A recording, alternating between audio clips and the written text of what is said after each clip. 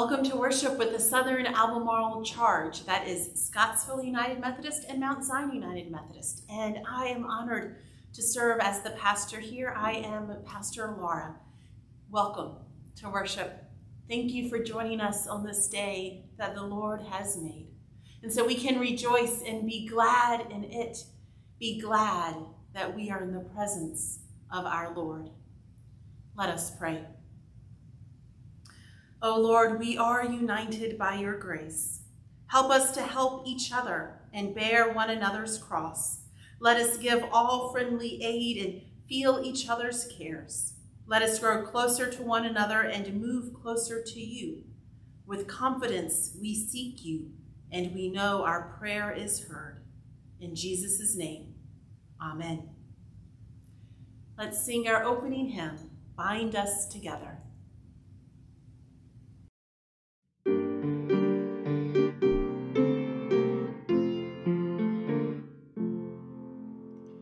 Bind us together, Lord, bind us together with cords that cannot be broken. Bind us together, Lord, bind us together, Lord, bind us together in love.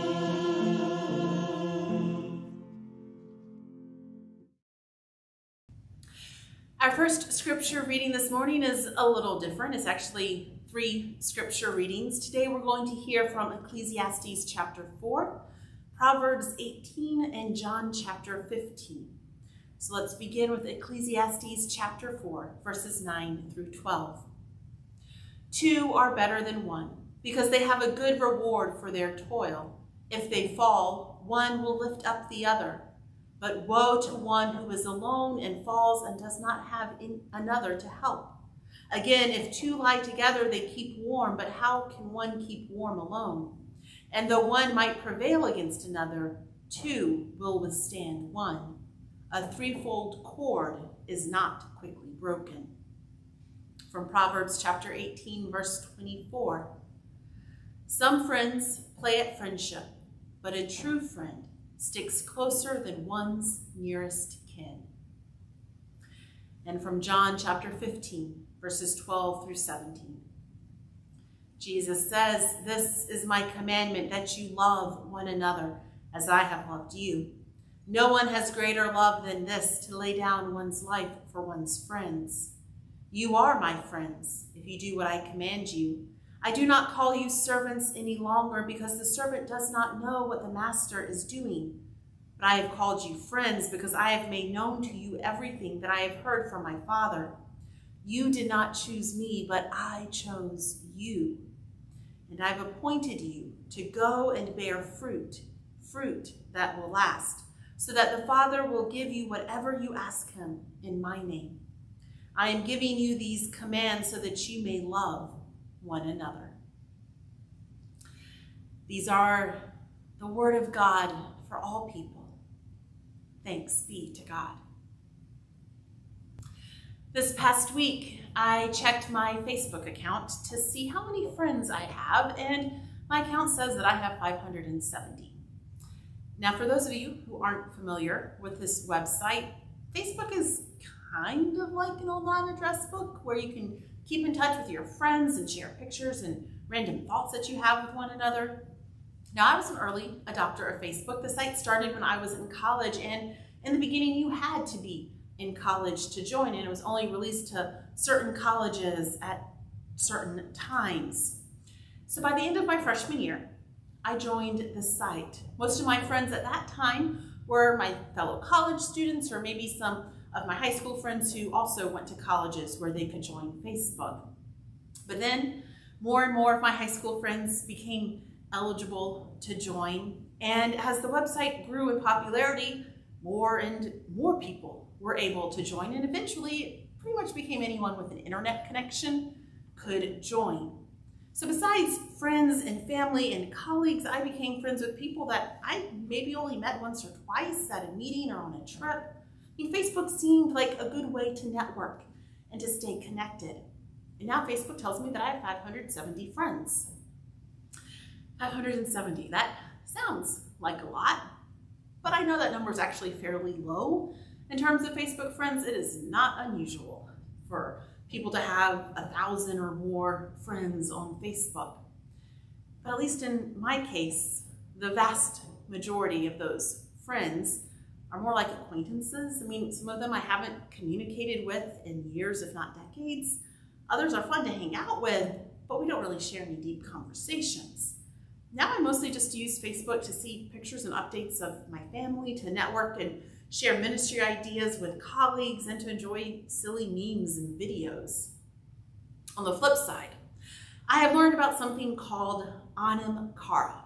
The Irish poet and philosopher John O'Donoghue wrote a book about this idea, and to be honest, I have not read that book. It's still on my to-be-read pile, but I find the premise interesting. From excerpts I've read, O'Donoghue says that, quote, Anam is the Gaelic word for soul, and Cara is the word for friend. So Anam Cara in the Celtic world was the soul friend. In the early Celtic church, a person who acted as a teacher, companion, or spiritual guide was called an Anam Cara. It originally referred to someone to whom you confessed, revealing the hidden intimacies of your life. With the Anam Cara, you could share your innermost self, your mind, and your heart. This friendship was an act of recognition and belonging. When you had an Anam Cara, your friendship cut across all convention, morality, and category. You were joined in an ancient and eternal way with the friend of your soul, end quote. I think this is a beautiful concept. Yet I know that the vast majority of my Facebook friends would not fall into this category. But I want us to keep this idea of Anam Cara in our minds as we listen to our main scripture text for today. We are following the stories of Samuel, Saul, and David this summer. We have spent several weeks now in the book of 1 Samuel, and last week we made it up to 1 Samuel chapter 17. Today we're skipping ahead a few chapters, but some important things do happen in those chapters that we're skipping over, so I encourage you to read those on your own. But for our purposes right now, let me sum up. When we last heard from 1 Samuel, we heard the story of David and Goliath, and as we know, David beats Goliath, and the Israelites are able to soundly defeat the Philistine army. David is the hero. At this time, David becomes friends with Jonathan, the son of King Saul. They even make a covenant, a solemn, holy agreement with each other to look after one another and to care for each other. However, King Saul's not too happy with David anymore. After David beats Goliath, he becomes a successful military leader, and he defeats the Philistines several more times. And with his military successes, David becomes more popular than Saul with the Israelite people. So out of jealousy, Saul tries multiple times to have David killed, either in battle or in assassination attempts. But every time, David eludes capture and death. He continues to fight on behalf of Israel, and he is victorious. Eventually, one of Saul's daughters, Michal, falls in love with David, and then they end up married. So David is now Saul's son-in-law, and David's best friend is his brother-in-law. But Saul continues to dislike David, and one time Michal, his wife, even has to save David from one of Saul's assassination attempts. Jonathan, too, is in a tough spot. He loves his dad Saul, and since Saul is king, Jonathan is high up in Saul's administration. But Jonathan also loves David. They are best friends. They're soul friends. They have pledged to support and help and look after one another. So Jonathan is torn between David and Saul, and that is where today's reading picks up. We are in 1 Samuel chapter 20, verses 1 through 17. Listen for the word of God. David fled from Naioth in Ramah. He came before Jonathan and said, "What have I done? What is my guilt? And what is my sin against your father that he is trying to take my life?" Jonathan said to him, "Perish the thought, you shall not die. My father does nothing, either great or small, without disclosing it to me. And why should my father hide this from me? Never." But David also swore, "Your father knows well that you like me, and he thinks, do not let Jonathan know this, or he will be grieved." But truly, as the Lord lives and as you yourself live, there is but a step between me and death." Then Jonathan said to David, "Whatever you say, I will do for you." David said to Jonathan, "Tomorrow is the new moon, and I should not fail to sit with the king at the meal, but let me go, so that I may hide in the field until the third evening. If your father misses me at all, then say, 'David earnestly asked leave of me to run to Bethlehem, his city, for there is a yearly sacrifice there for all the family.' If Saul says, 'Good,' it will be well with your servant. But if he is angry, then know that evil has been determined by him. Therefore, deal kindly with your servant, for you have brought your servant into a sacred covenant with you. But if there is guilt in me, kill me yourself. Why should you bring me to your father?" Jonathan said, "Far be it from you. If I knew that it was decided by my father that evil should come upon you, would I not tell you?" Then David said to Jonathan, "Who will tell me if your father answers you harshly?"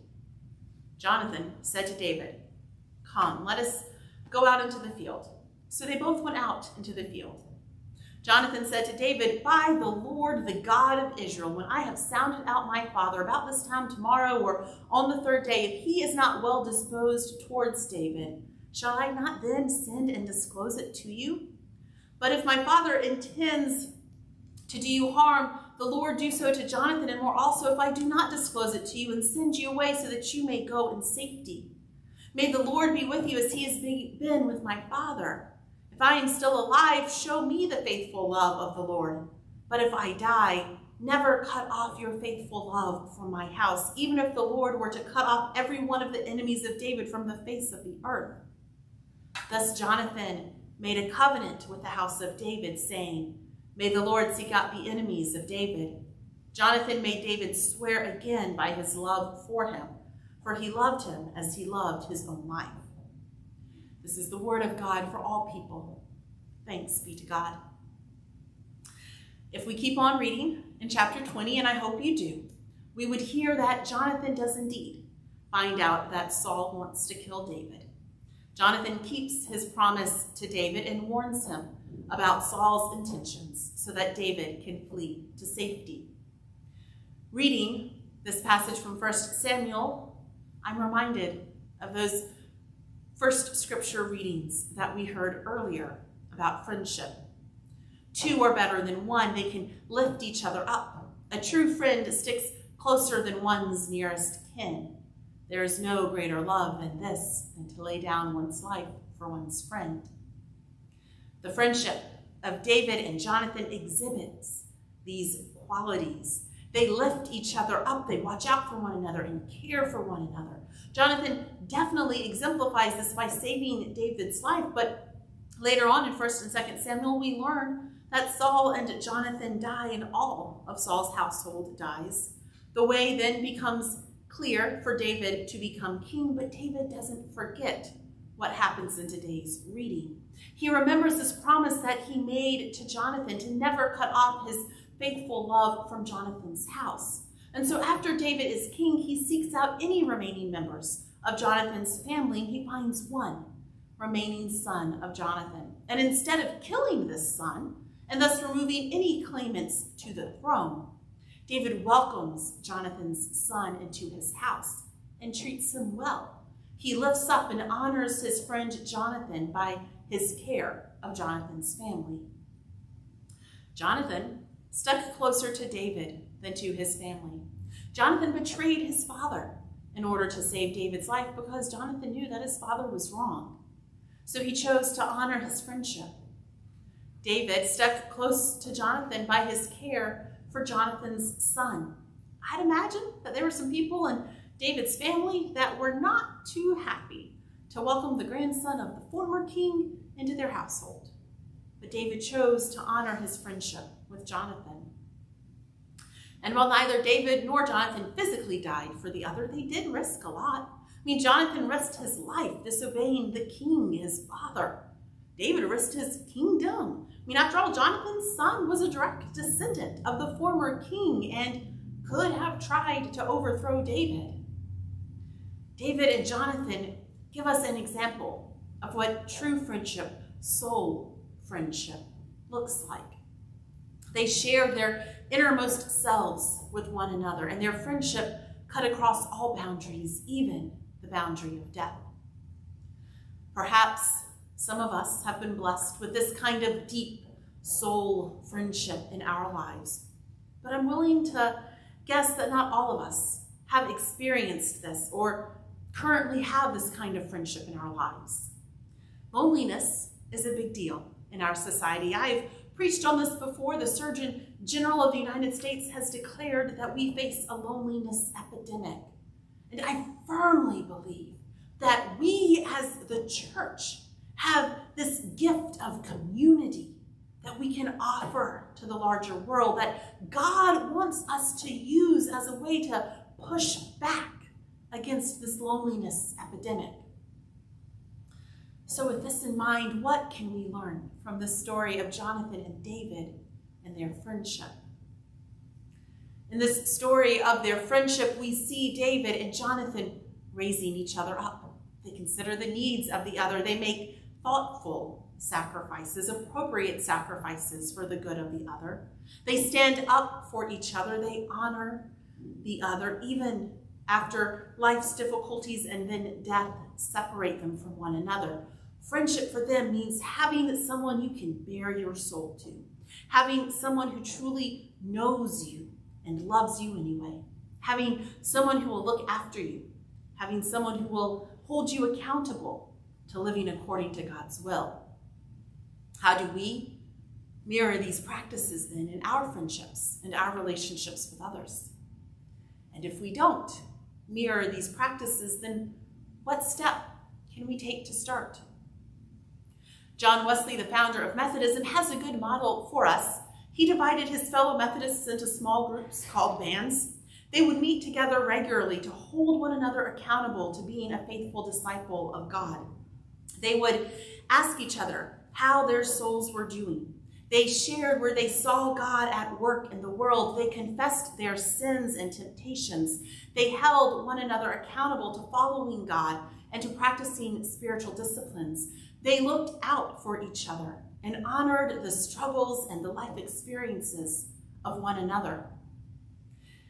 Can we incorporate these ideas into our friendships, into the relationships that we have, into the community that we extend? As we continue this week to contemplate this story of David and Jonathan and their friendship, my prayer for us is that we will be open to where God is working to bring us into relationship and friendship with one another, and that we will all come to experience an anam cara, a soul friend. Thanks be to God. Amen. Join me in affirming our faith using the Apostles' Creed. I believe in God the Father Almighty, the maker of heaven and earth, and in Jesus Christ, his only Son, our Lord, who was conceived by the Holy Spirit, born of the Virgin Mary, suffered under Pontius Pilate, was crucified, dead, and buried. The third day he rose from the dead. He ascended into heaven and sitteth at the right hand of God the Father Almighty. From thence he shall come to judge the quick and the dead. I believe in the Holy Spirit, the Holy Catholic Church, the communion of saints, the forgiveness of sins, the resurrection of the body, and the life everlasting. Amen. I hope that you are mindful, paying attention to the announcements that we have in our weekly email newsletter. If you are not getting that, go to the Google form in the description of our video and sign up for it there. That's also a place where you can go. If you have questions, if you just want to contact me, share joys and concerns, that's a really good place to go. But we've got some interesting stuff coming up over the next month or so, so I hope you can join us. We've got Kids Club happening tomorrow. We have next Sunday evening a planned giving, charitable giving presentation. It should be really educational and interesting. So if you are in the Scottsville area, I hope you can join us from 5 to 7 for potluck dinner and this planned giving presentation. So like I said, just stay up to date with all that we have going on.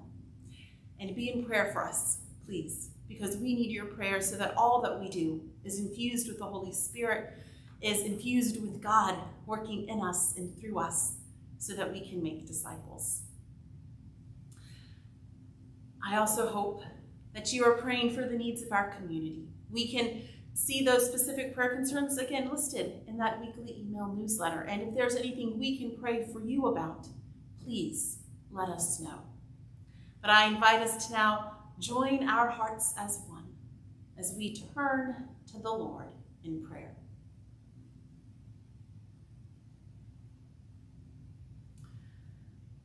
Lord, thank you for the friendships, the relationships, the community that we have. Thank you for how you have formed us. Thank you for how our hearts have spoken to one another.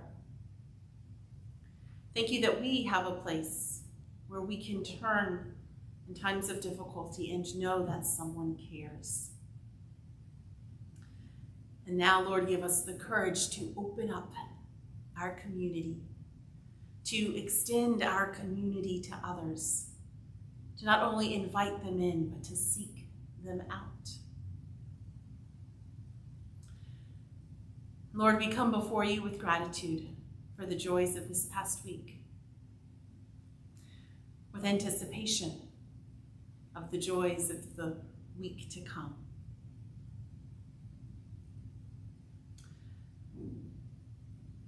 And Lord, we come before you, holding before you the needs of our loved ones, the needs of ourselves. We pray for healing for the sick and the injured. We pray for the safety for those who are at risk of harm. We remember especially the first responders and the firefighters who are fighting wildfires. But we pray for all who do not feel safe, that they will find a safe haven, that there will be justice done.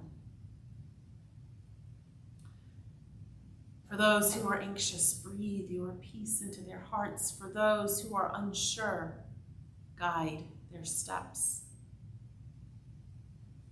For those who mourn, comfort them. And Lord, we pray for our elected leaders that you will guide them to work for the good of all. Lord, we pray especially that you will guide our leaders, the world leaders, to work for peace, for a just end to the wars in Israel and Gaza, Ukraine and Sudan.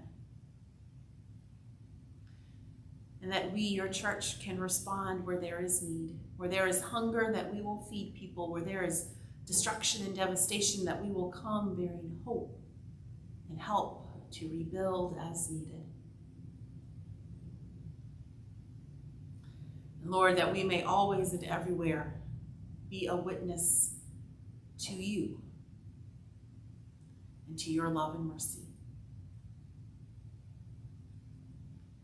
So Lord, in your mercy, hear our prayers. And in this time of silence, hear our unspoken prayers and help us to hear from you.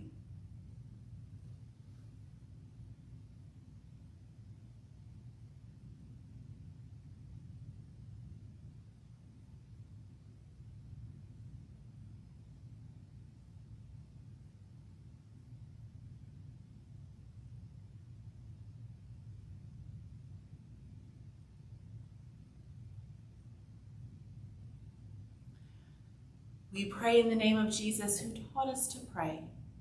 Our Father, who art in heaven, hallowed be thy name. Thy kingdom come, thy will be done, on earth as it is in heaven. Give us this day our daily bread. Forgive us our trespasses as we forgive those who trespass against us. And lead us not into temptation, but deliver us from evil. For thine is the kingdom, the power, and the glory forever. Amen. I also want to thank you for your generosity in giving of your gifts, your monetary resources to support the work of Mount Zion and the work of Scottsville, this kingdom work that God has called us to do. Let us pray. Lord, bless the gifts that we are about to receive, those we have received. May your Spirit fill them and fill us so that we will use them to continue to extend this community to others, to seek them out so that all can come to know your love. In Christ's name we pray. Amen. Did forget to let you know that if you want to send in your offering, you can send that to the church office at P.O. Box 280, Scottsville, Virginia 24590. That address should be in the description of the video. Now let us lift our voices in praise by singing our doxology.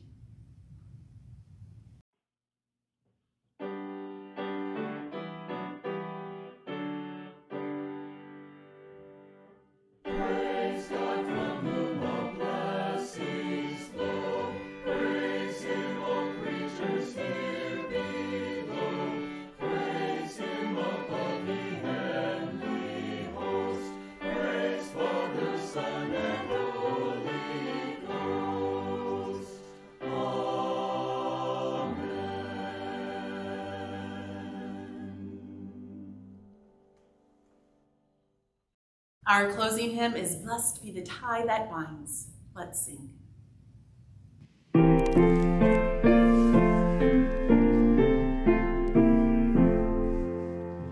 Blessed be the tie that binds our hearts in Christian love, the fellowship of kindred minds is like to that above. Before our Father's throne we pour our ardent prayers, our fears, our hopes, our aims are one, our comforts and our cares. We share each other's woes, our mutual burdens bear, and often for each other flows the sympathizing tear. When we asunder part, it gives us inward pain, but we shall still be joined in heart and hope to meet again. Receive the benediction. Lord, send us forth into this week, ready to extend our community, to take the next step in our relationships, so that we can begin to exhibit, to echo those traits of David and Jonathan, so that we can echo your love. In the name of God, the Father, the Son, and the Holy Spirit. Amen.